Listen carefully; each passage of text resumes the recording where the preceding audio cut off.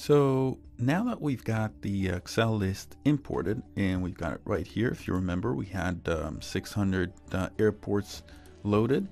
It's now time to actually access this list from a SurveyToGo script.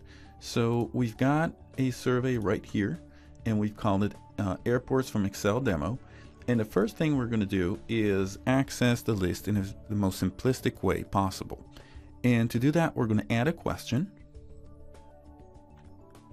And the question text will be simply to choose an airport. And the answer, instead of single choice, we're going to choose this question to be an external list. And in the answers, we're going to say that this question references a additional subject store, and the subject store name, or the store is, we're going to choose our airports Excel list. Last thing we're going to do, we're going to set it to be a single choice, and essentially we're done. We're just going to make sure the render mode is set to autocomplete list so that the person can actually type as the list filters. And that's all we need to access the Excel list through a simple question of what to choose an airport. So let's see how it looks like by clicking the Run in Emulator button. And so what we see here is please choose an airport, and we see our airport list showing up. And so if we start typing Newark, we can see Newark Liberty International Airport. So we can choose that, the survey is complete, and we've got ourselves a question that accesses this Excel.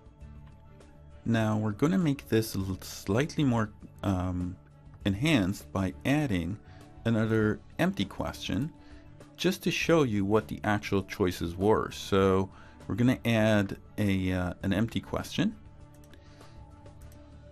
In the text, we're going to say you chose this and the code is that. So we're going to show here, we're going to pipe the actual airport name, and the actual code would be piped here.